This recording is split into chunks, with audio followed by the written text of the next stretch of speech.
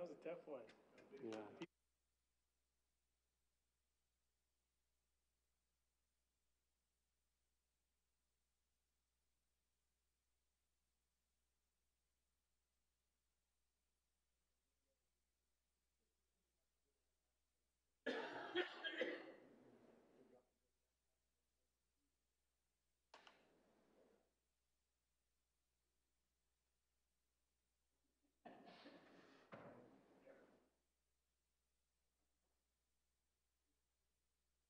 I'm in the planning commission meeting.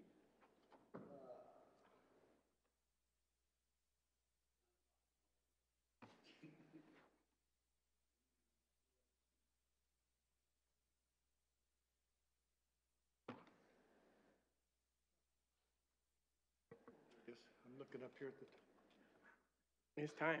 we have a discrepancy here, huh? Between,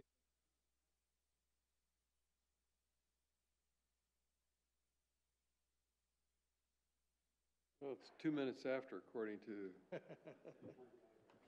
internet time. 9 o'clock right there.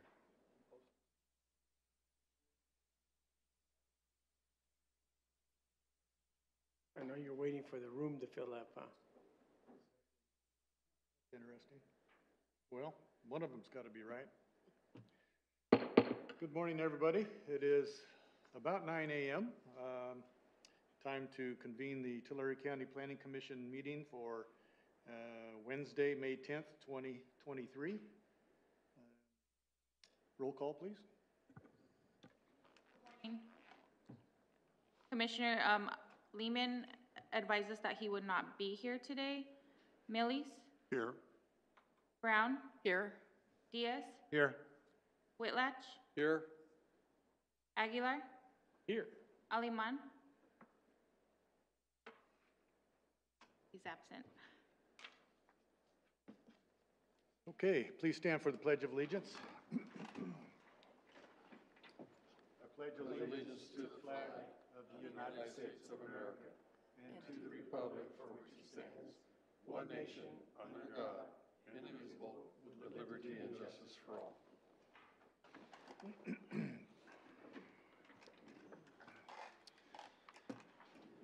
Okay, item 2 is a public comment. At this time, members of the public may comment on any item not appearing on the agenda. Under state law, matters presented under this item cannot be discussed or acted upon by the Planning Commission at this time. For items appearing on the agenda, the public will be invited to make comments at the time the item comes up for Planning Commission consideration. So that all interested parties have an opportunity to speak, any person addressing the Planning Commission may be limited to at the discretion of the chair. At all times, please use the microphone and state your name and address for the record. Is there anybody out there that would like to comment on anything that is not on the agenda today? Seeing none, we will move on to item number 3. Item 3 is a parcel map public hearings. Action on all parcel maps in this section of the agenda will be heard in one public hearing unless anyone wishes to discuss any one of the items. Request that it be pulled for separate public hearing. No staff presentation will be given on any items unless requested. In any case, there will be a separate vote on these items. 3A is a tentative parcel map number PPM 23-012.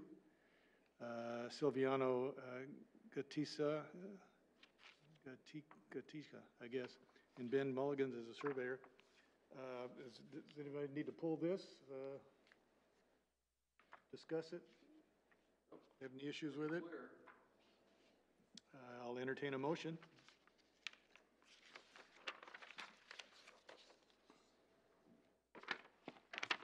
I make a motion, this is Bill Whitlatch, approve a categorical exemption consistent with California Environmental Quality Act and state CEQA guidelines pursuant to Title 14 California Regulations 15303, Class 3, pertaining to new construction or conversions of small structures and conditionally approved tentative parcel map PPM 23-012.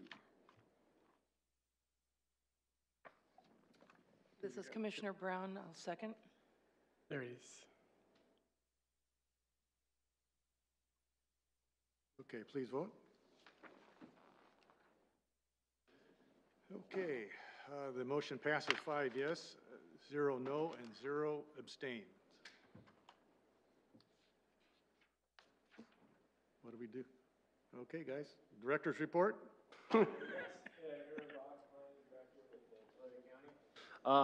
Since I'll be the majority of the show today, I guarantee I'll entertain you.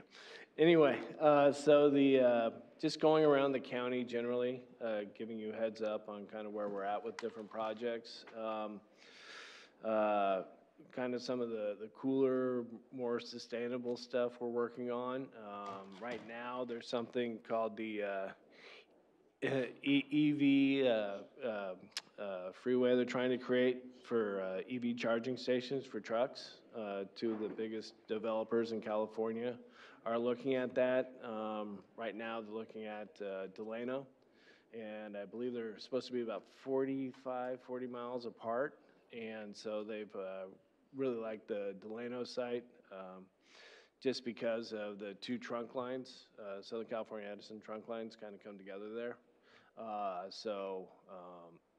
We're almost to the end of the process to get the lot line adjustment that they need to purchase. And that's why we did that rezone, so that land would be more sellable down there for Zaninovich. And it looks like it's going to happen. For a little while, D.R. Horton was looking at it, but they just couldn't make a go of it because they weren't guaranteed, or they didn't think they were guaranteed the infrastructure from the city of Delano. But if it's just a large EV charging station with amenities, it doesn't need as much infrastructure. So that's one of the bigger projects that's probably going to happen within the next year. And that'll definitely put Tulare County on the map. That's right on the county line, or? Yeah, County Line Road. How big is the system, charging system is that going to be? They're gonna fill up, I'm guessing, about 15, 20 acres of land in between, like it's probably typical truck stop amenities. They'll have the regular gas station, as I understand it, as well. But yeah, it'll What side of the this is gonna be on the it'll be on the east side. east side? So if you look where Denny's at, the next property over. Oh, okay, the grape field right there. These regular EV charging, not Tesla? Regular EV charging for trucks, if you call it regular. Yeah, Well, not necessarily. Tesla doesn't play well with anybody else. Right. That's the problem. Yeah, as we were finding out from the Omni project. But yeah, no, this is, I believe, a federal grant they got. And the two partners, Brian Vale, Phil Angelides, have been doing stuff across California for decades, but this is something a little new. They've been in solar for a while, so but yeah, they've located sites. So yeah, we're almost through with the lot line adjustment. Hopefully that goes through, because once they go with the hard money, I don't see why they'd stop. And then as far as our solar projects, Rexford Solar's broke ground already. And they have their second phase they're moving forward on. So we actually got the building application fees on that one's already over $1 million. We've gotten $1 million from a franchise agreement. And then we'll shortly here hopefully be producing solar. So that project's gonna help a lot with our budget from now on. And so we're interesting, we got a PRA a couple days ago asking about what solar projects we have in process, and we don't have any really because we've approved them all. And we have people talking, but not too many people coming forward with pure solar. More battery projects right now than anything else. But you'll start hearing about this. It is the largest solar right now in the U.S. So once those arrays start going up, and a lot of them in pretty short order, I have a feeling we'll start hearing about it. And then right near there was Deer Creek that we approved a few years back too. So in between all of that, we're talking, 5,000 plus acres. So it's gonna happen pretty fast, it looks like. And again, it's a long-term revenue source for the county and for the Resource Management Agency. Karen, what Yes. happened to the battery facility we had in Goshen? We approved that a long time ago. The other side of Visalia, by the, by SCE. Still moving forward. I haven't heard that it's interesting, Rexford's moving so fast. These other projects are moving at kind of a typical pace. seem a little slow. But yeah, there's a few battery projects coming online, and interestingly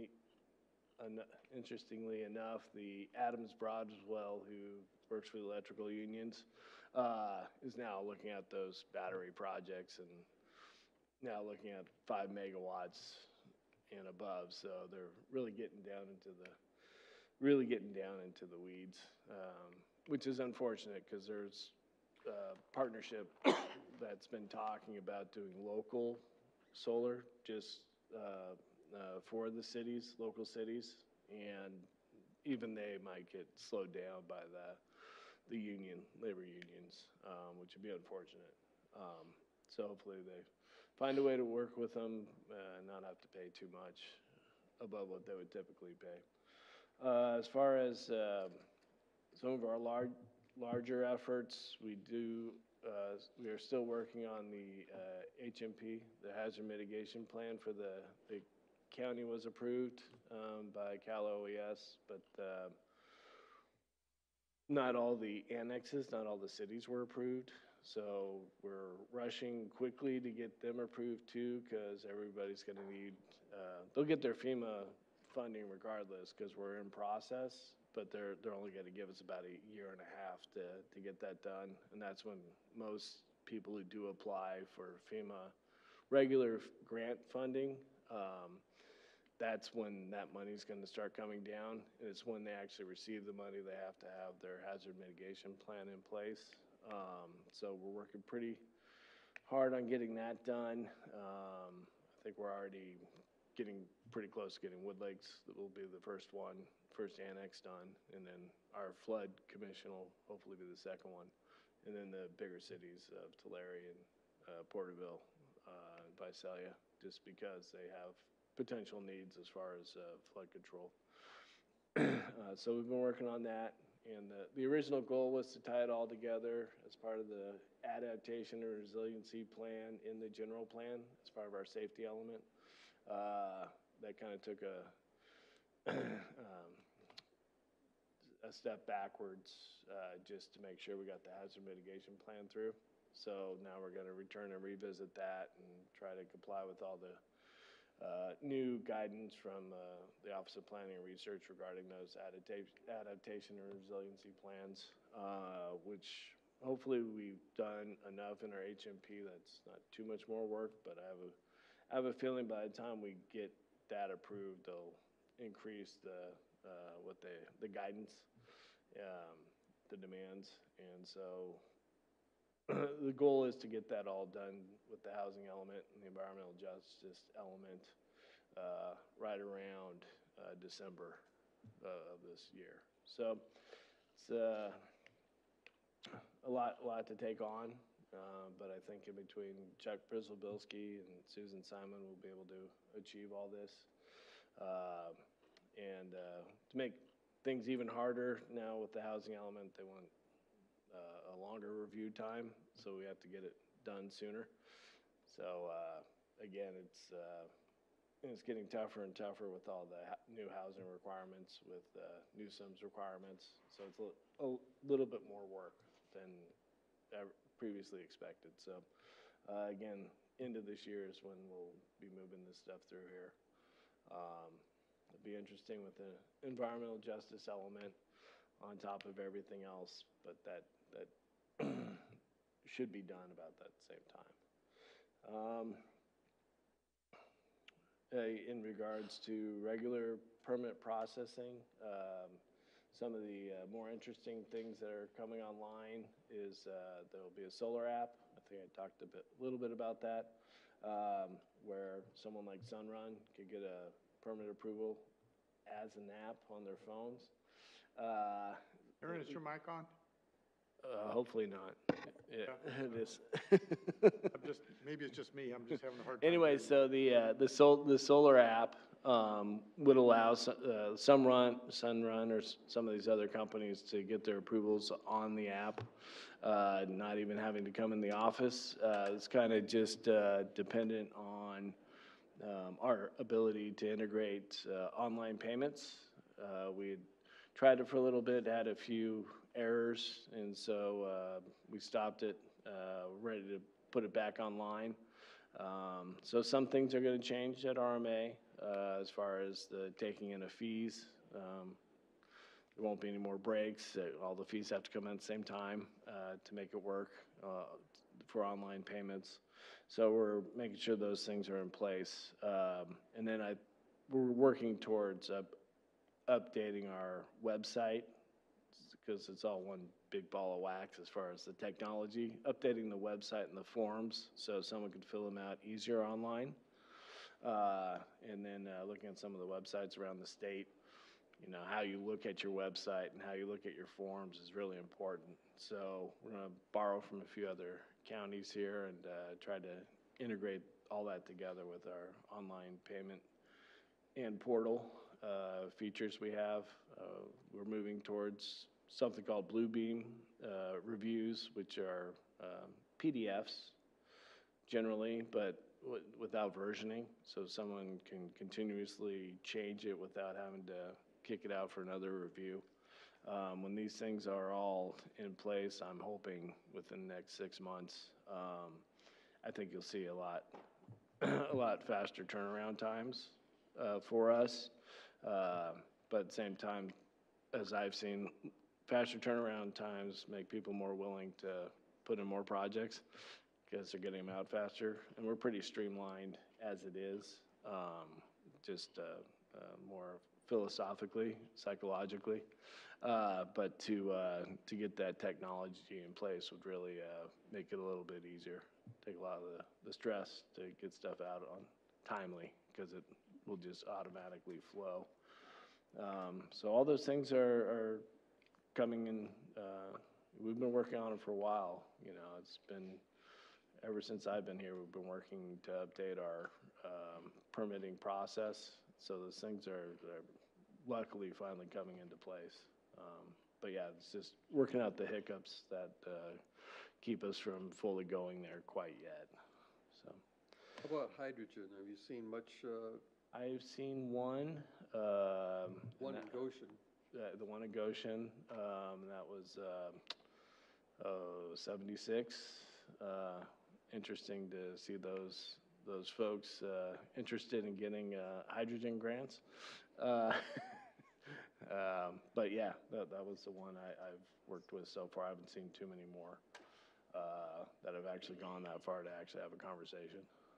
The hydrogen is like for somehow batteries, recharging batteries. It's not a typical gasoline engine.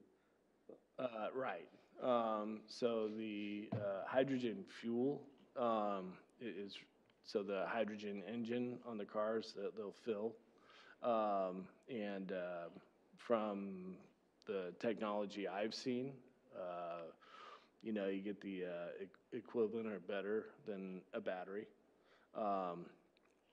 Just not too many hydrogen fueling stations around. I think there are people who are very concerned about the potential impacts from it, but they're actually better than gasoline as far as the impacts are less if there is an accident or anything like that.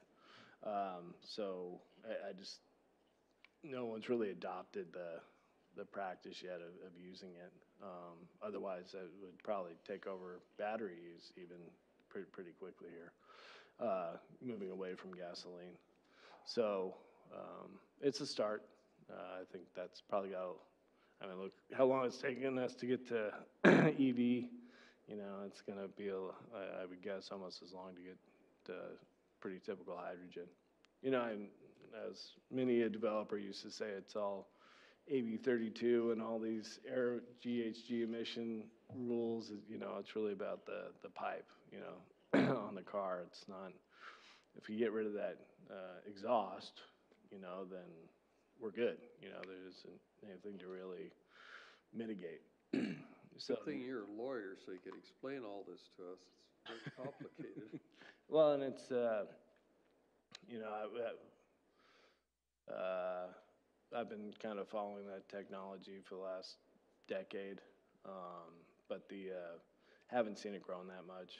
And even when I used to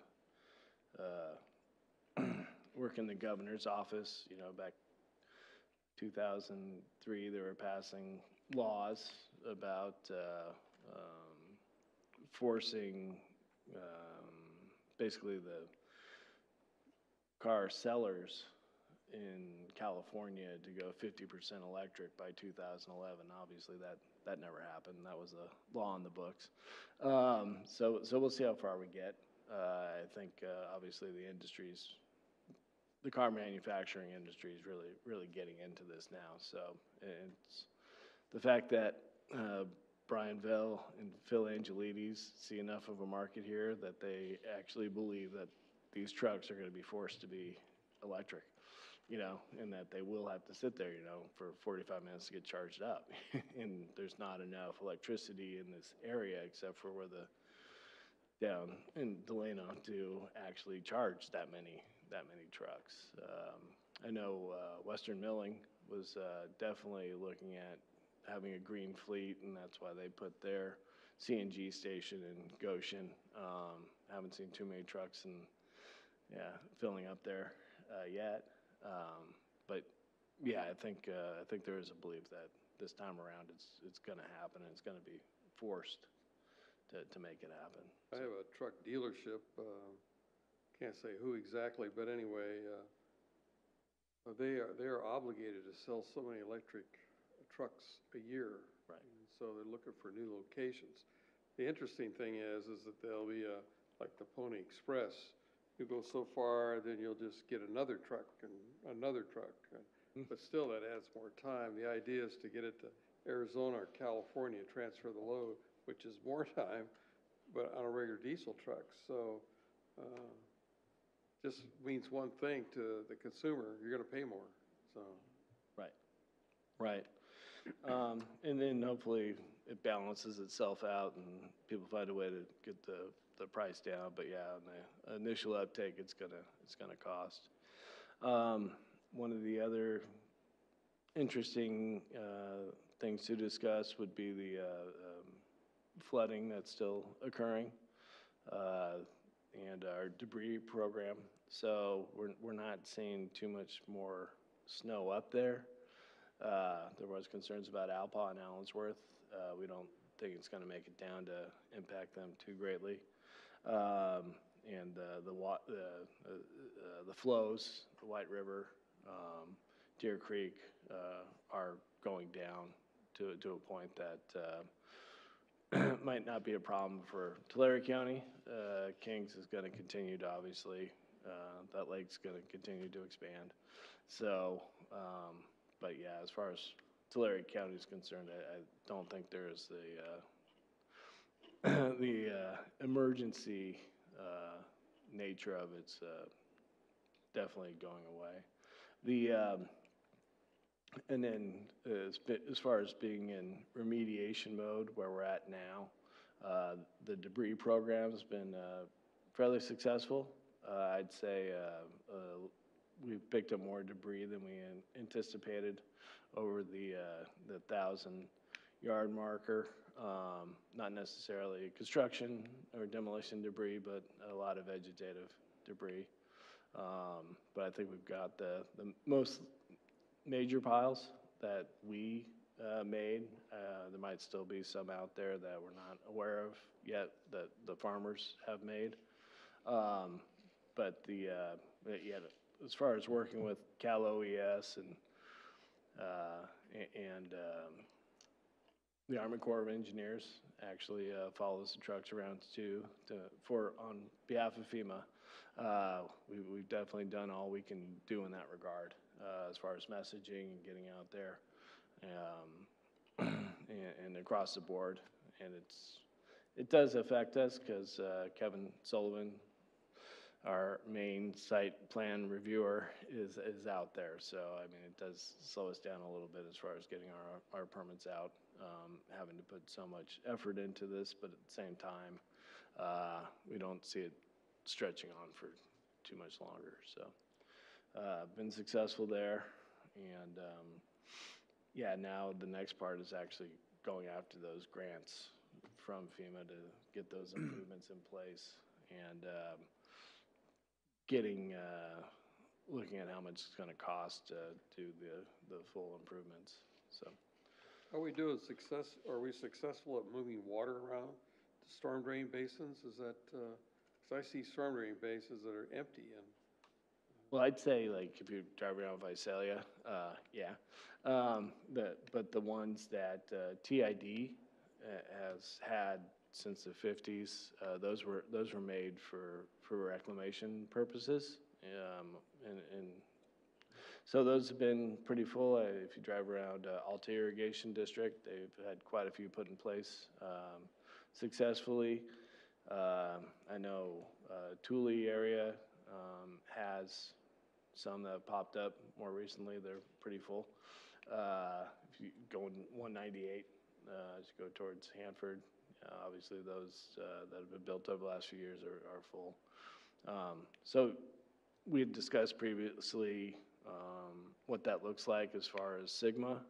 It's probably, it's not as much as we have forecasted as far as water balances. I mean, we need to build every bit of what we asked for grant money for and then some to get that balance. So you could have the stick or the carrot being the detention bases, build those, or the stick, people who end up using less water. So because we weren't able to build those so quickly, the state has kind of pushed us to use the stick. And hopefully burden will lessen up as we get more of these basins built. But the money's here. Like I said, a lot of these things are in design. So it's just a matter of getting from the design to the construction stage. That could take, 2-3 years still. But, yeah, it was unfortunate to watch all this water go into a big basin, but I'm sure that big basin's going to get a lot of Sigma credit. So hopefully that works out for them too, because right now DWRs, we've been talking at the technical advisory committee level and also at the overall GSA level about our incomplete letters from DWR. And the sense was we also have this 5-year milestone in front of us that we have to have a water model for, which don't have a water model yet that they've kind of accepted. But they want us to do mitigation measures now to be complete. So I think the idea was we're not going to be able to do both at once. Probably won't even make the 5-year necessarily with the model. So let's just take care of what we can take care of, and I think DWR has agreed with that approach. The problem is DWR never really tells you what you need to do to get complete. They'll know it when they see it. And on top of that, it's the State Water Board who's really the ones who's the adjudicator here, not DWR. But from what I understand, DWR has been in the room discussing. I think our kind of the worst fear is obviously that they come down and take over. But the other part of it is once they set a hearing, we'll have 90 days to be able to respond. And hopefully within that 90 days, we can put these mitigation measures together enough. I know East Cahuilla was putting regulations together to show that they are that far progressed. But really, it's just getting the 3 Cahuilla subbasins to do work in that agreement so it is all aligned. And the problem is they have different sustainable yields. And because of that, they're not showing concurrence amongst themselves. And I think that's what the state really wants to see. So everybody's moving in that direction now.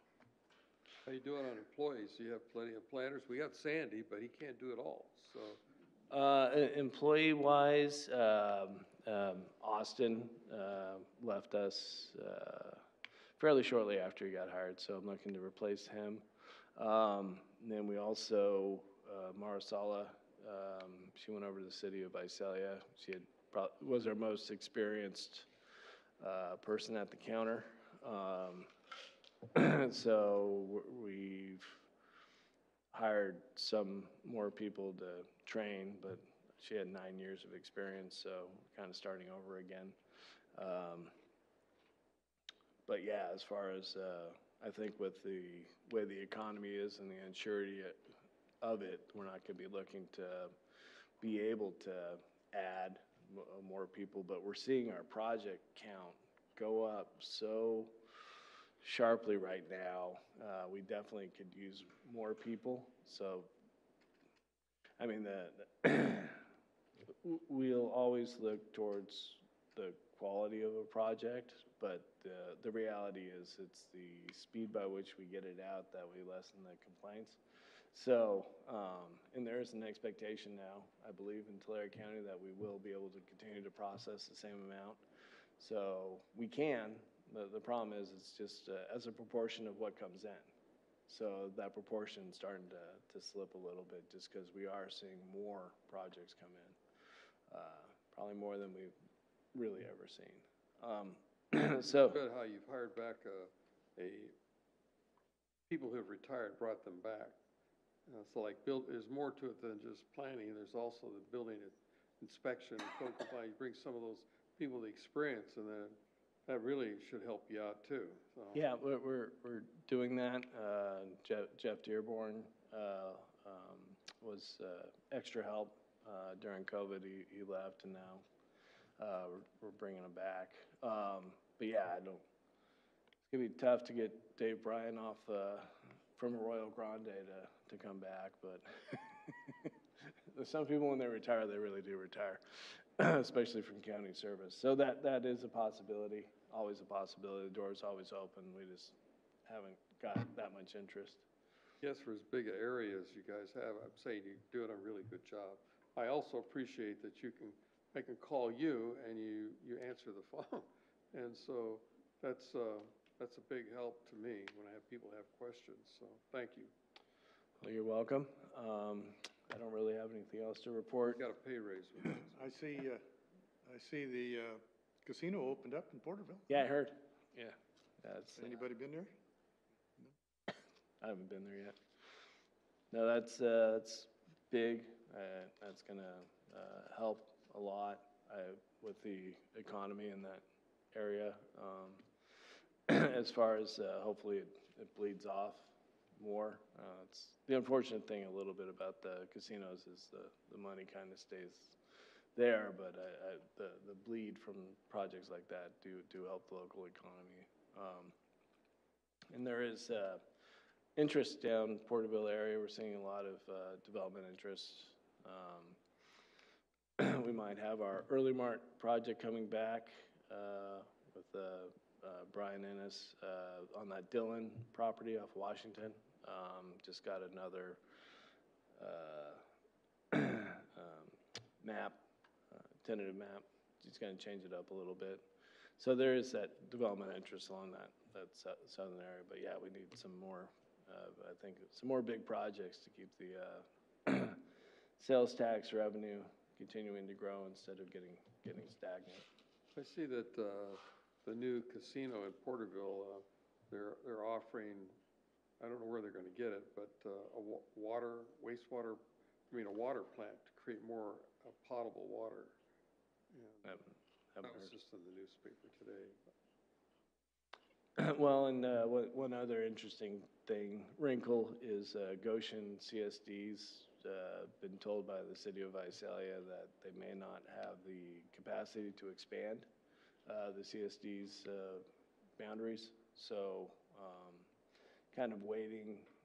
city says it'll be like 6 to 8 months to do a study. We have development interest in Goshen now. Obviously, with the G4 Fowler Packing project and a couple of home builders. SME Homes is already talking about their 4th phase all the way through, so that'd be, 300 more homes, but that's within the capacity. But the fear is that consumes all of, it's not really, the city's got, 50% more capacity in their wastewater treatment plant. It's really the biosolid loading that's heavier than expected. And so that's what they're going to be studying. And I have a feeling the studies are going to come in showing that they're going to have to do something to remedy that. And obviously the fix is throw more money at it. And I think there is the willingness to do that. It's just, we're trying to hit this market right now, as far as the home builders. So we'll see what we have to do to be some interesting concepts as the projects come through here. Kind of giving you a heads up on that one, but that's all I got. Okay. Anybody got anything else? I sent an email that there's, Bee Ridge or something like that wants to meet with me. It's kind of new for me. I don't know. What was that? It's a renewable energy company that is thinking about doing projects, and they want to meet with me. I don't know. Okay. Is there a big issue with that, or? No. Well, unless you. Huh? Talk to us after the meeting. All right. That's what I want to have. It's just when you're coming back to sit and make a decision on their project then. And I see Maria officially resigned then from the commission. We're going to go with the alternate, or? Yes. And I don't know when that appointment was going to happen, or looked like it was going to happen in fairly short order. Okay. How do you? Valero, I think, yeah. Mhm. Yeah. Okay, item number 5 is the planning commission discussion items and request for future agenda items. Anything that the commission would like the staff to research and bring back or discuss? All right, seeing none, we'll adjourn this meeting and we'll convene back Next one. May 24th. 24th. I You won't be be here? that one. Okay. I'll be in Texas. Are we off?